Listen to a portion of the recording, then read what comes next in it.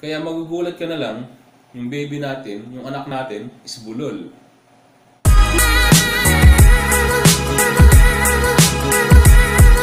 Welcome back mga kabananlay. Narito na naman po tayo sa channel ko. At nais kong magbigay ng konting payo sa ating mga mahal sa buhay. Sa ating mga girlfriend, sa ating mga asawa, sa ating mga kamag-anak, sa ating mga tiyahin. Ito is ginawa ko tong video na to based on experience. Dahil sa nagmahal tayo, nagkaroon ng bunga. Dahil sa nagkaroon ng bunga, nagkaroon tayo ng anak. Totoo hindi? Totoo. Dahil sa nagkaroon tayo ng anak, masaya tayo dahil nagbunga yung pagmamahalan natin. Nagbunga yung pagmamahalan nyo, kaya may anak kayo. Ngayon, ang punto ko dito, ang isi-share ko sa inyo kung paano ba turuan yung mga anak natin para hindi mabulol magsalita. Based on experience, kaya ko ito ginawa tong vlog dahil sa karanasan ko. Dahil may anak na ako tulad nyo, or sa wala pang mga anak dyan na nagbabalak magbuo ng pamilya, hindi kayo nagkamali sa panonood dito sa video ko. Dahil ang isi-share ko sa inyo, paano ba maiwasan mabulol ang isang bata. Simple lang. Pag nanganak yung asawa nyo, pag nanganak yung misis mo, kausapin mo yung bata ng normal. Kausapin mo yung bata na parang may isip. Kausapin mo yung bata na parang nakikipag-usap ka sa nakakaintindi. Para hanggat bata pa siya, hanggat baby pa siya, ma-adapt niya yun. Ma-adapt niya yun, yung naririnig niya, hanggat sa nagkaroon siya ng isip, yun din ang ibibigkas niya. Yun din ang sabihin niya. Dahil once na ang baby natin is kausapin natin ang pang-baby talaga, mapapansin nyo, yung bata lumalaki, yung bata nagkakaisip, bulol. Oh my God! Yung bata nagkakaisip, iba magsalita dahil sa atin din, and then sa inyo. Bakit kamo? Yung mga anak natin, pag baby rin ang sinasabi. Diba? Kasi yun ang iniisip natin, baby pa siya, hindi pa siya nakakaintindi, kaya yun din ang salita natin. Pero hindi natin alam na nagmumula ang bulol ng bata dahil sa atin. Nagmumula yung bulol ng bata dahil sa inyo. Maniwala kayo sa hindi. Tayo yung nagtuturo ng pagiging bulol sa bata. Based on experience, dahil may anak na ako, yung panganay ko, masyado kong binibig, kinausap ng pang-baby. Kaya nangyari, lumaki yung panganay ko at nagkaroon siya ng isip. Siyempre, bulol yung sabihin niya. Bakit? Yun ang tinuturo sa kanya. Nung baby pa siya. Kaya yun na nga.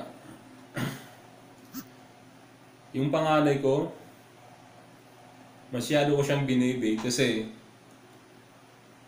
ang alam ko, pag baby pa yung anak natin, pag bagong silang pa ng anak natin, ganun yung sasabihin. Ganun yung sasabihin salita na pang baby. Diba? Na-realize ko, hindi pala. Kausapin mo pala ng normal. Na parang nakikipag-usap ka lang sa asawa mo. Parang nakikipag-usap ka lang sa nakakaintindi sa'yo. Parang nakikipag-usap ka lang sa nakakapagsalita. Diba? Ganon yung isipin natin. Kaya magugulat ka na lang yung baby natin, yung anak natin, is bulol. Kaya ang hirap na tuloy turo. Dahil yung nakasanayan nilang salita is yun yung sinabi mo nung nagkakaisip pa lang sila. Yung nagkakaisip pa lang sila, yun ang yun yung na-adapt nila dahil sa inyo. Pero kung ang baby natin is, yung anak natin is baby pa lang, kinausap natin ng normal. Excuse. Kinausap natin ng parang may isip na siya. Magugulat na lang tayo. 1 taon pa lang yung anak natin, straight na magsalita. Siguro may kunting bulol pero maintindihan na natin. Siguro may kunting bulol pero hindi tulad ng hindi natin train yung anak natin magsalita ng diretso. Di ba? Kaya itong video na to is napakahalaga. Napakahalaga sa mga magbubuo pa lang ng pamilya or may mga pamilya na minsan di natin ma-realize pa rin na bakit yung anak natin is bulol pag lumaki, pagka nagkaroon ng isip. Dahil din pala sa atin. Dahil din pala sa atin, kaya sila nagkaganyan dahil sa mga turo natin. Di ba? Kaya ngayon pa lang, sinasabi ko na sa inyo na dapat yun ang gawin natin sa magiging anak natin para hindi tayo mahirapan. Para hindi tayo mahirapan magturo kapag once na magkaroon sila ng isip. Kasi na-adapt na nila yung salitang diretso dahil sa atin. Di ba? Kaya siguro, yung ibang mga nanay or mga magulang na naka-experience na ito, siguro, nung nagkaanak sila ulit, diretso na yung salita or diretso na yung pakipag-usap sa anak nila or sa baby nila. Di ba? Kasi alam nila na dapat yung baby is kinakausap ng parang may isip. Kinakausap na parang nagsasalita. Kasi once na magkaisip pa siya or once na magkaisip na agad siya, ma-adapt niya yun. Ma-adapt niya yun yung mga sinasabi sa kanya. Especially sa ating mga magulang. Diba? Kaya maraming salamat sa nag-click ng video na to. Click ng video na to para panoorin kung anong nilalaman ng content na to. Para din po sa ating lahat. Para din po, hindi lang to sa may asawa, sa may mga boyfriend, sa may mga girlfriend. Para sa lahat to, sa binata, sa dalaga, para sa lahat. Dahil kung dalaga ka, or binata ka, balang araw magkakaroon ka rin ng boyfriend. Balang araw magkakaroon ka rin ng girlfriend. Balang araw, magkakaasawa ka rin. At least, napanood mo na yung video na to, may share mo na sa anak mo. May share mo na sa anak mo at magkakaroon ka ng tip para sa magiging anak mo. Kung magbunga yung pagmamahalan nyo, kung nag-asawa na kayo at nagkaroon na kayo ng baby, dapat na natin i-train. Una-una sa salita. Di ba? Huwag na natin kausapin natin ng normal. Kausapin natin na parang nakaintindi. Di ba? Kausapin natin na parang naintindihan ka. Kausapin natin ng parang may isip. Di ba? Kasi kung kakausapin natin na iniisip natin na baby siya, bubululin natin ang salita natin. At kung may makarinig na kamag-anak natin or kahit yung asawa natin, ganun pa rin yung sabihin. Bakit? Ikaw mismo, na magulang ka, ganun ang tinuturo mong salita sa anak mo. Di ba? Ganun yung binibigay mong words sa anak mo. Di ba? Itong video na to is napakahalaga. Dahil para din naman to sa mga magiging anak natin. Or may mga anak na dyan na tipong di pa na experience or na-experience nila pero hindi pa nila kumbaga di pa nila nahalata bakit yung baby nila, bakit yung anak nila ganun magsalita. Diba? Dahil sa atin yan mga magulang. Dahil sa atin yan kapabayaan. Kapabayaan yan. Bakit kamo? Tayo ang tuturo. Kumbaga, tayo yung teacher ng anak natin, kahit baby pa yan. Kung anong tinuro natin, yun din yung ma-adapt nila. Di ba? Kung yun ang tinuro natin na bulol, once na magkaisip yung anak natin, yun din ang salita. Yun din yung sasabihin nila. Bakit? Yun ang tinuro natin.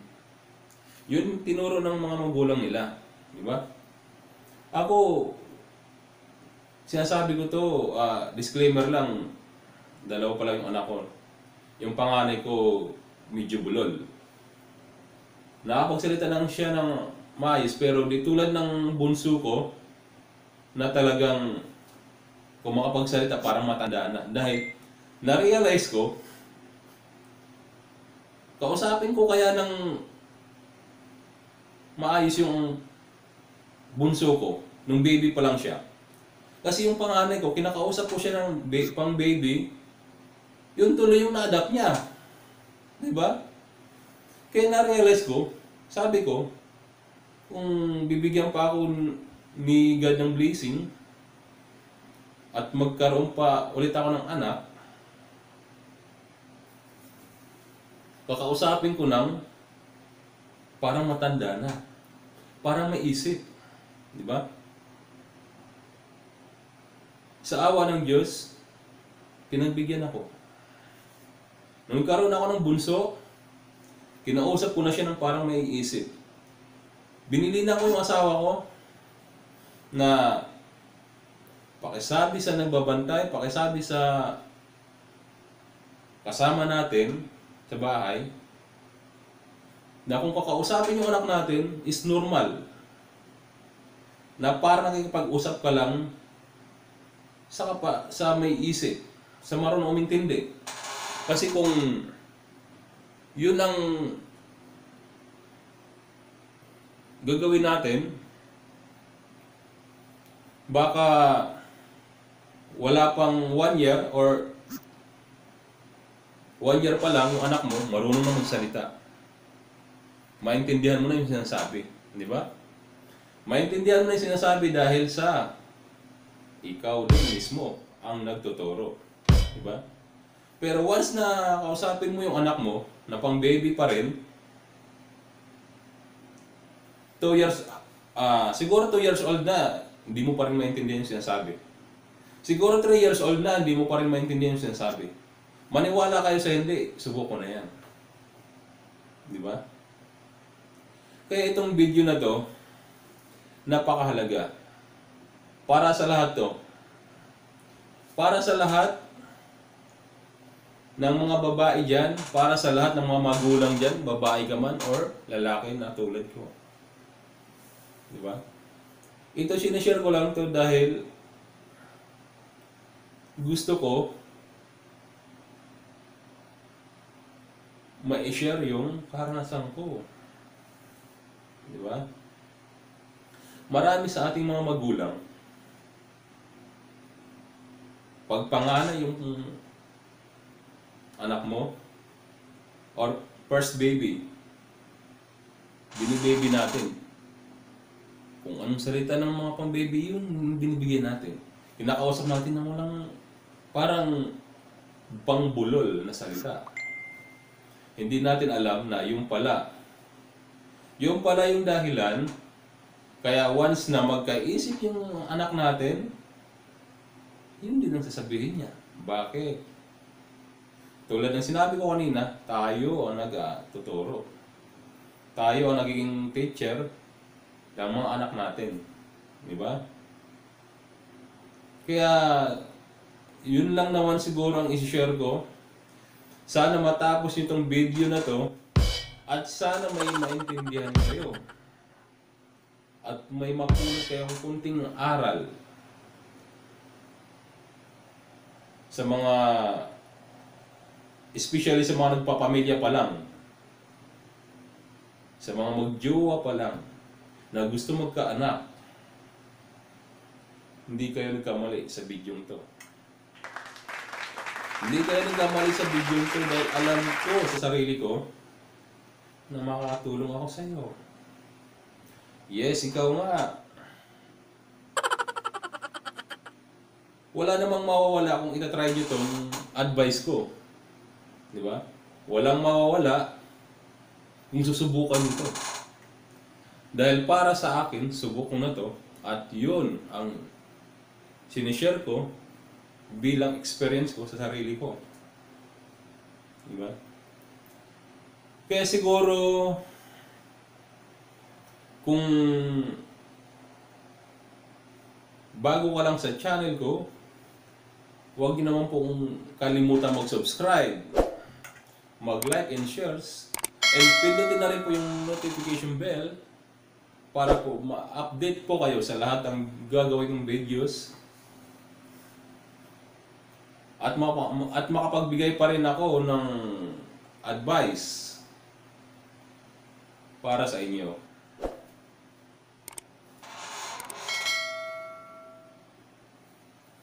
Alam nyo guys, alam nyo mga kabalanlay,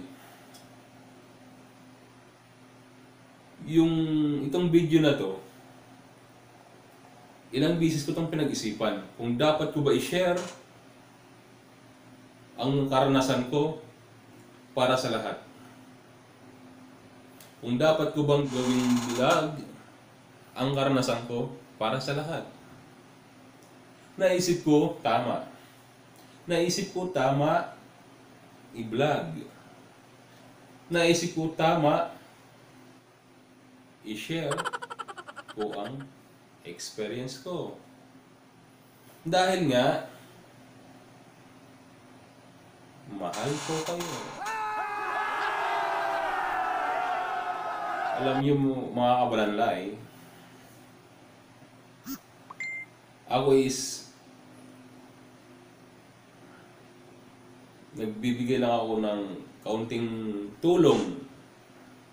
Hindi naman kasi ako mayaman. Diba? Kaya kung bibigay ako ng kaunting tulong is manggagaling sa payo. Manggagaling sa payo, galing sa puso. At alam kong itong video na to,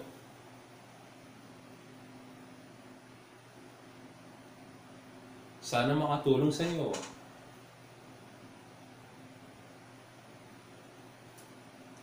Kaya uulitin ko, kaya ako to ginawa itong video na to based on experience lang. Gusto ko gawin nyo po ito sa mga magiging anak nyo. Kahit may mga anak na kayo at nagbubuntis pa yung misis nyo, wala namang mawala kung kakausapin nyo yung magiging anak nyo or magiging baby nyo ng normal na parang nakakaintindi, di ba? Na parang nakikipag-usap ka lang sa misis mo, nakikipag-usap ka lang na marunong magsalita.